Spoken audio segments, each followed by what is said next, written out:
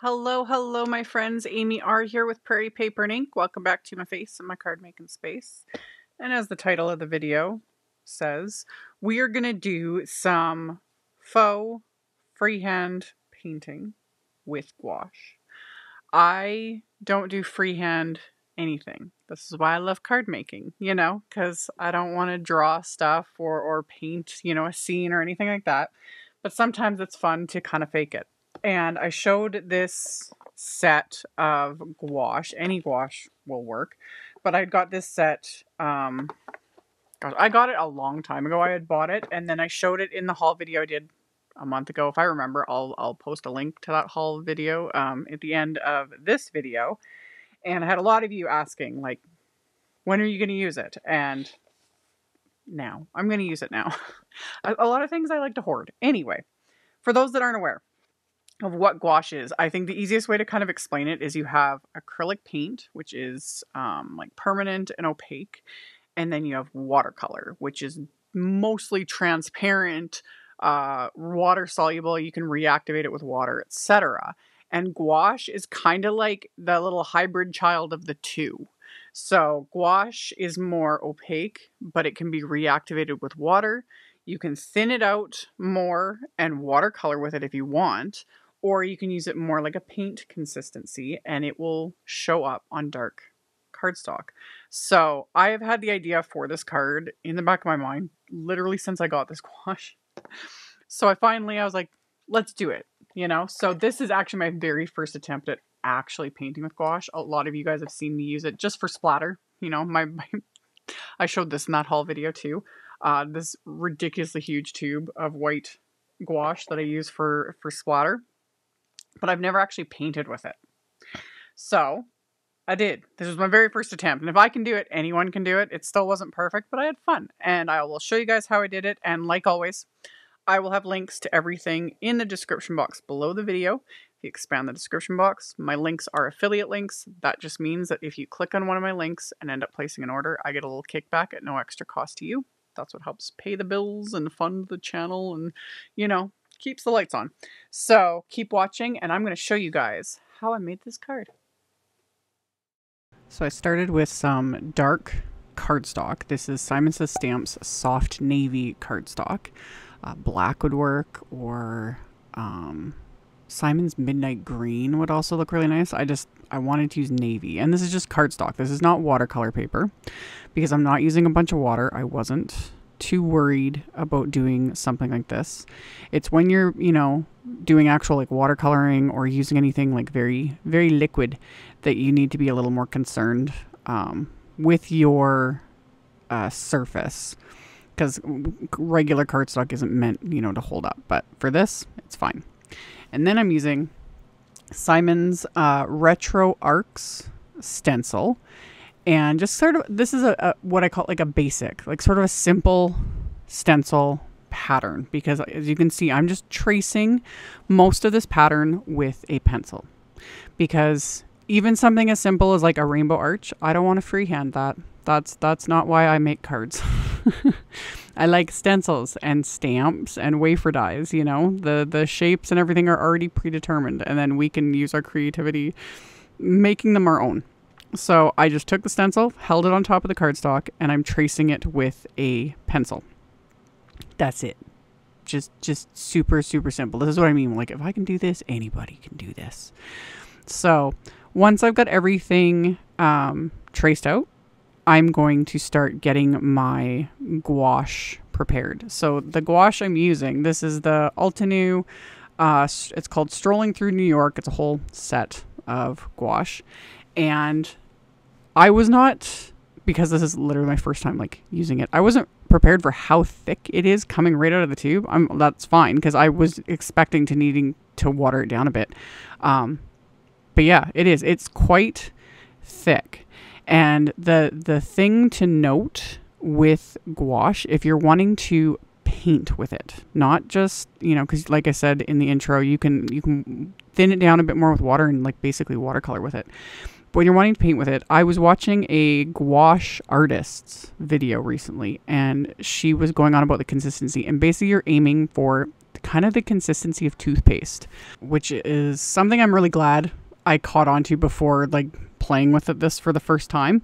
Because I probably would have thinned mine out more than I needed to. And like I was saying, if you add too much water, like it's still going to work, but it would make my cardstock buckle more. It won't be as opaque. And since I'm going on a dark cardstock, I definitely want the opacity.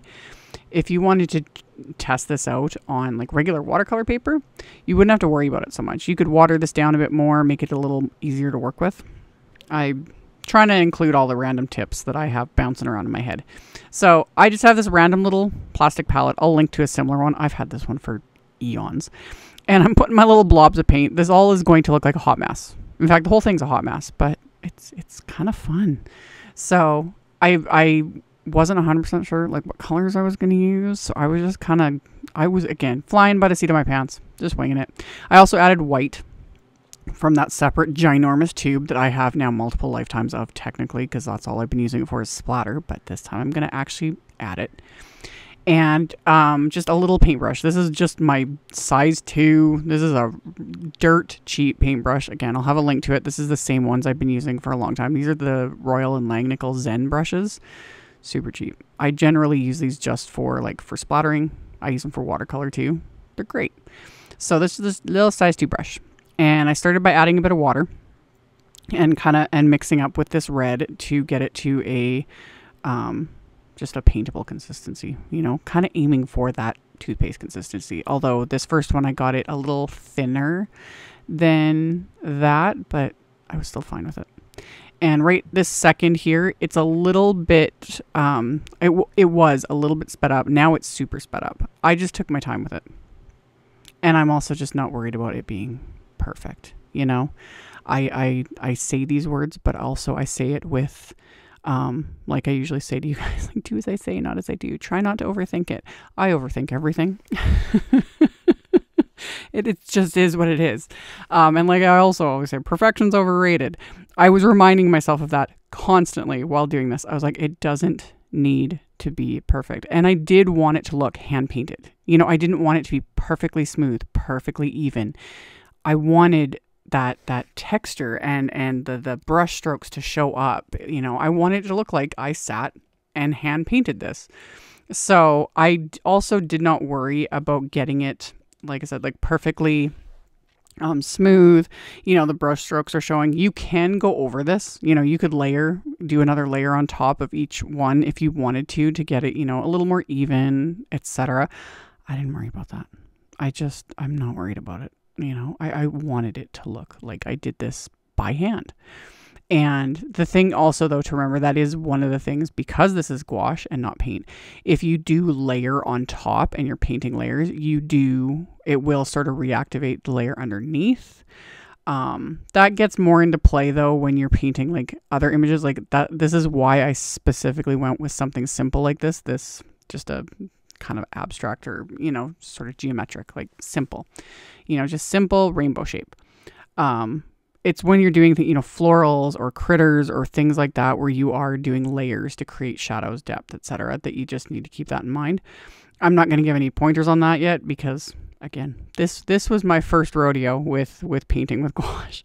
I will slowly graduate to maybe doing some other little things like stamping an image and painting that with gouache, because that's what I hope to do down the road, because I think it would be kind of fun. It's just another thing to do, you know, something different. So I kept mucking around. I was sort of making my own custom colors with this, like adding white to some of them, things like that, and then just working my way around this panel of cardstock and filling in all of these little lines. You could also skip the sections, like kind of how the stencil itself was, but I loved how this just worked out to do all the colors of the rainbow onto each one of these. And then once I was done, this just cleans up. I just wiped it off my glasswork surface. It just wipes up.